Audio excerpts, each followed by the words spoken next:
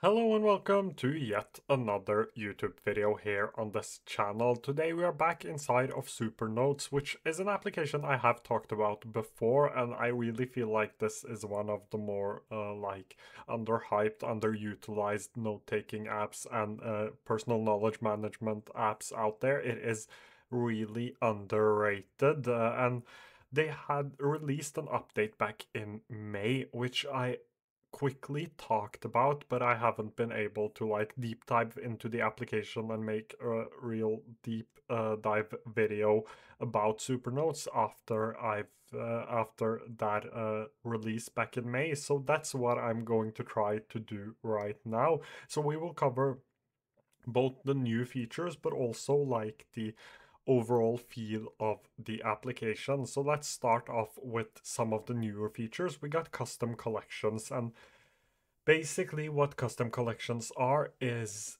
like I would call them smart folders. So basically you can set it up in a way that things actually show up in those folders. So I have an inbox one, for example.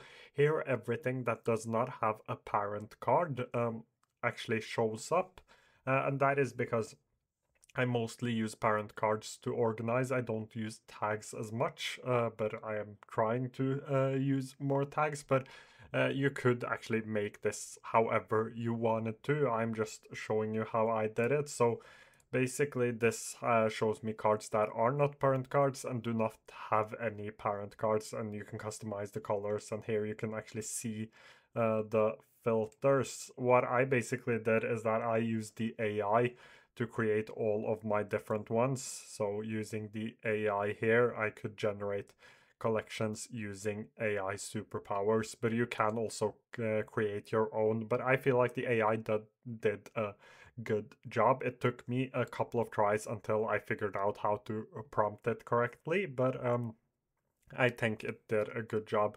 I also have one for all of my parent cards, and I have one for things with tasks.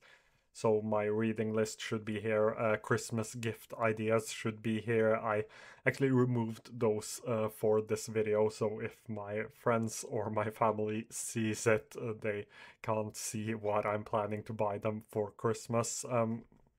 But things like that are inside of here, and I just like to have it in the sidebar here as a collection. That is just personal preference, and you have to figure out what you prefer. But having the ability to have like smart folders, basically every card I make that has the task inside of it will appear in here. That is just a great way of doing it. It is a great feature that I know a lot of people wanted inside of Supernotes. I mentioned that they have gotten some AI with the custom collections, and that is great. But they also have a little bit of a different, I would say, a different take on AI than a lot of the other applications I have tested out.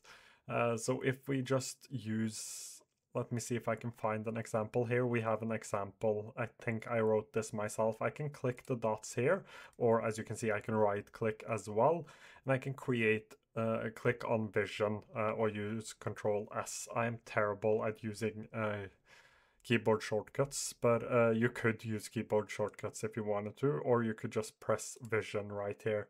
And what this basically does is that it helps you find spelling mistakes, it helps you add the right tags, and this is like a really cool feature, something that makes my life a lot easier. As you might have known, I do not like AI taking notes for me. I do not like AI writing for me, but I need AI to help me organize things and to help me with my spelling, especially in English, since it isn't my first language. And as you can see here, I get uh, suggestions for different tags that I can use, and this is a book and it is also resources since I use Para. So quickly I can do this and add those.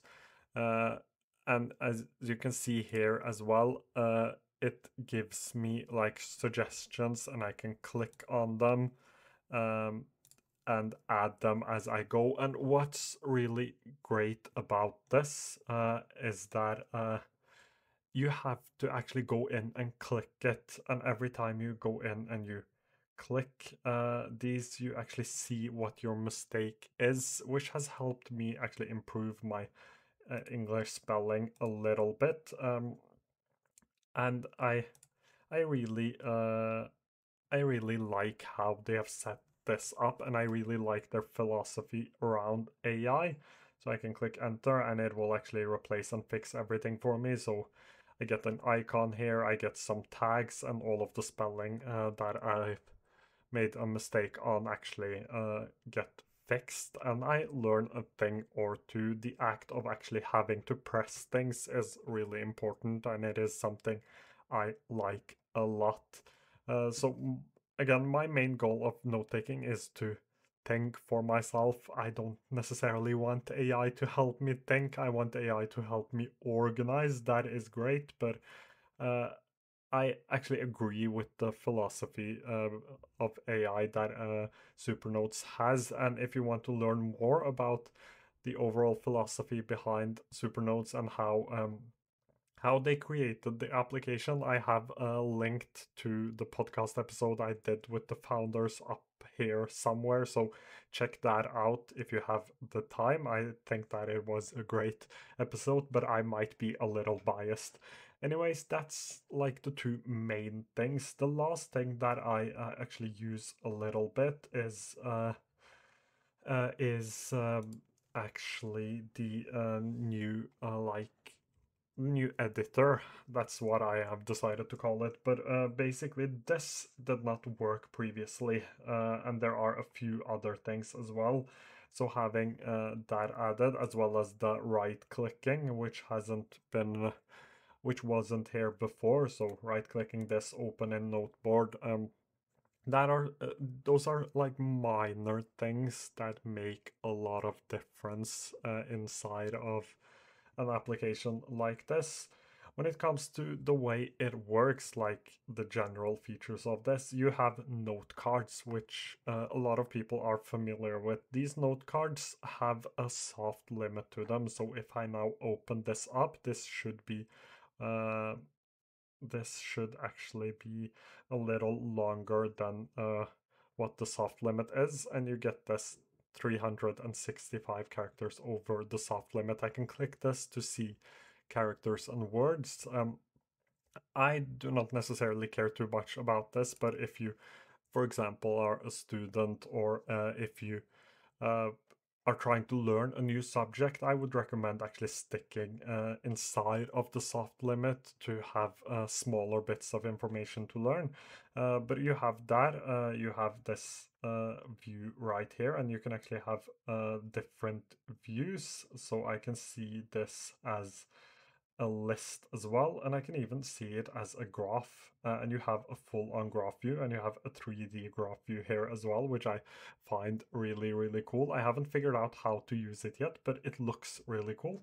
Um, so that is like the basically the way the application works. I feel like they're doing an amazing job with the development of this. I feel like they are doing the right things most of the time. And they also have a really cool blog on their website, which I have been reading and capturing from. I think I have something here somewhere. I captured something for my own blog post from their blogs. This right here, why note-taking apps shouldn't be free, is something I actually captured. So a great blog as well, so check that out as well. But basically, uh, the way the application works is an easy to use note taker tailored towards students, I would say. But I understand why a lot of people in the personal knowledge management space choose to use this application, because it is really good, it is really fast, it has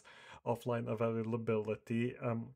I've only used the mobile app for iOS, but it is really good. It is really fast. I've also only used the desktop application for my Mac. So I have tried out the application in a few different places, and I feel like the application is super fast no matter which platform I'm on. So they have done an amazing job with the development.